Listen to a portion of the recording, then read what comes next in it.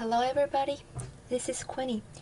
Today I'm going to give you the presentation for homework 6 to produce summary table for the hematology data, the hematology laboratory data. Okay, so this data we can see we have lab date for each record, and each record will have the visit number and the 11 test and its subject ID. And we should notice that all the summary table we need to produce is still based on the safety population, so we still need to import the demographic table and use that to select the safety population. And here's the 3 tables we should produce. The first one here we can see as a summary of the test result.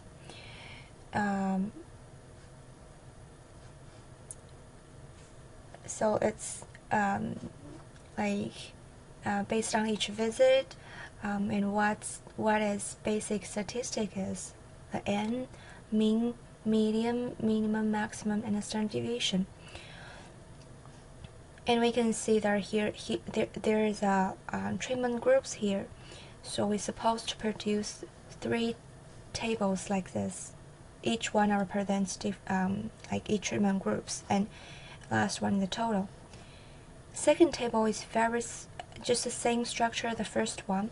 The only difference is the variable we are summarized is a change from baseline.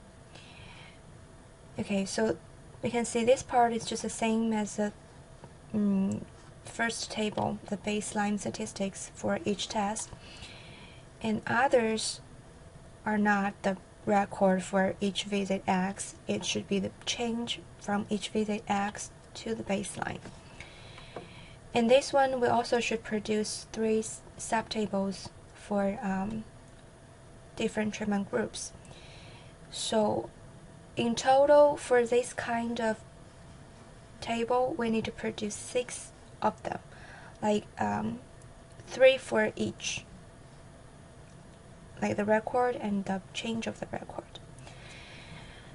The last table here we should produce is a shift table. So we will have, you can see the columns is a level for the baseline. We have low, normal, high for the baseline. We also have low, normal, high for each visit X, and it will be the rows, so it's kind of a cross table. It's a baseline against the visit X, and it also divided by treatment 1 and treatment 2. You can see the here is a table for lab test X.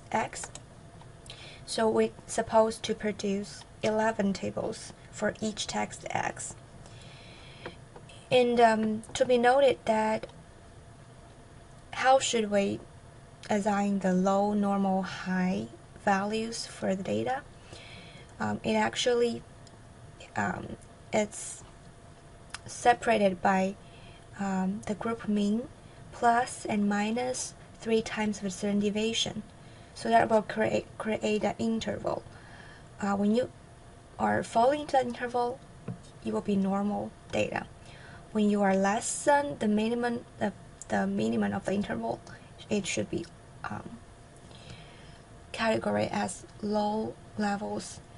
And when you are bigger than the maximum side of the interval, it should be assigned to high levels.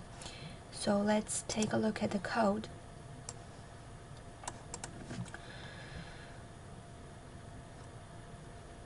Okay, the code is very straightforward. We import the data, we create format for the basic statistics for each visit and the baseline, and also for 3 different levels. We merge with demographic table and only choose safety equal 1 to choose a safety population. And to be noticed is that since we have 11 tests and I don't want to mention each test name in the following code. So I just assign the name into macro variables. The vlist is a macro variable, like store all the test name and separate by blank, separate by a single space. And visit1, vlist2 is like store all the test name and separate by a different kind of delimiters. So that will be helpful when I using SQL, because the variable will separate by the comma. And I also store it into like 11 separate macro variables. And just as a demographic table, I first change the hematology data from wide form to long form. So all the test record will be listed into one single column named as record, and all the test name will store into a single column called test. And there's another thing I should say something about is how do we check the violations, because we know that the lab data sometimes will be some wrongly recorded, no matter it's because of typo or like fat finger wrongs, errors. So we are supposed to examine how each test the data is distributed in the very beginning. So I draw a 11 box plot here for each test. We can see that there's a 3 tests are showed a little abnormal, because like HCT, the mean is average, the mean is 40, the minimum is like nearly 30, but the maximum value is reached to 355. That is really abnormal. Okay, and the MCV is the same like logic, because its minimum value is really small. It's like 6 or 7 times smaller than the other values. And the PLAT test also has a very big range here. So I print out each 5 the lowest and highest extreme observation for the 3 tests, and we can see there's only one value is equal 355. So this one I will definitely exclude this one for the further analysis, because if you include this one, it will highly affect your average and the standard deviation. And I will also exclude the 13.4 value for the MCV test, because this one is like abnormal low compared to other values for the MCV. However, the PLAT shows that all the lowest and highest values, although it's like has a big range, but they're kind of continuously. You don't have like 1 or 2 abnormal data. So I will just remain. I won't do anything to PLAT.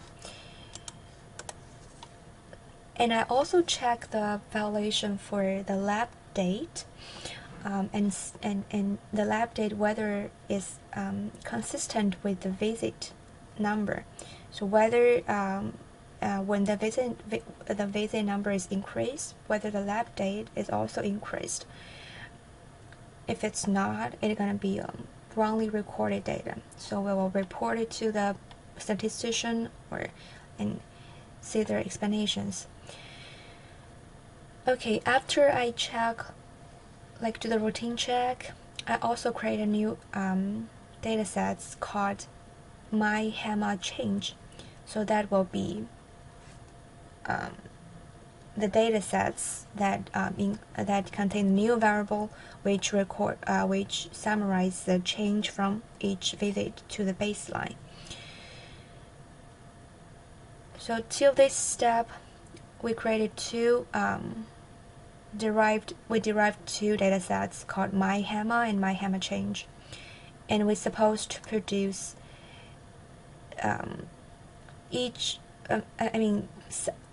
sub data sets for each derived data we created to represent the different treatment group.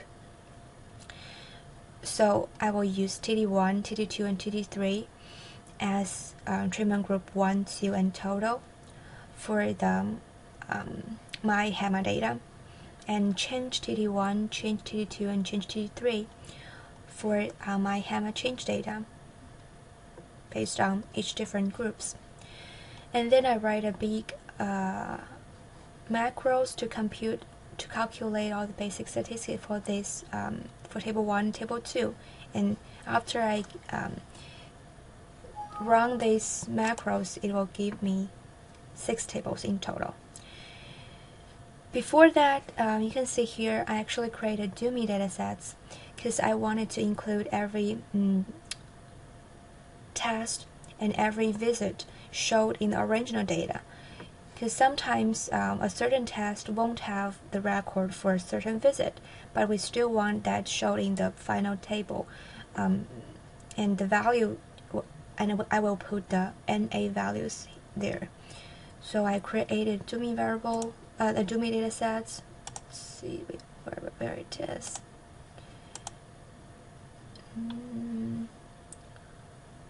Okay, it's like we have all the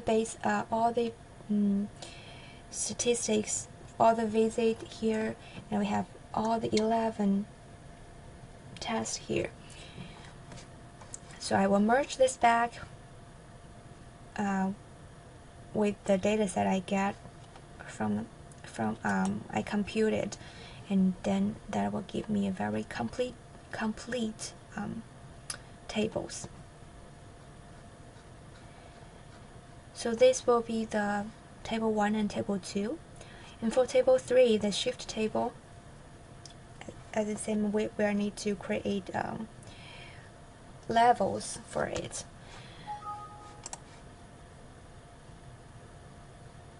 So before that, I also derived the data set first, and as we can notice here, the table is actually made up by 2 parts, treatment group 1 and treatment group 2. So for each test, I will produce 2 tables, and then merge them back at the last step. So in total, I'm gonna produce 22 tables, 22 data sets, and each test will have 2 separate tables.